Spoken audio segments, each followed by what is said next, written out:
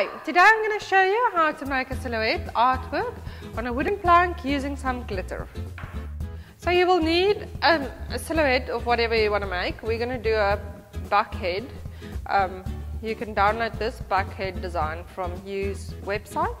You will also need carbon paper, a piece of wood, some glitter, a paintbrush, pen, cold glue, masking tape and artist fixative. First we're going to put the carbon paper onto the wood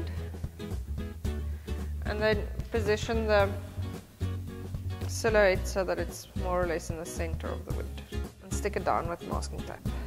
And then we're going to trace the silhouette with a pen. Okay, and all we're going to do now is paint the inside of the silhouette with cold glue.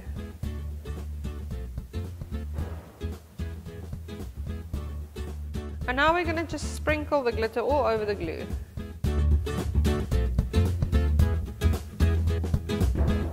Our last step is to spray the silhouette with the fixative spray.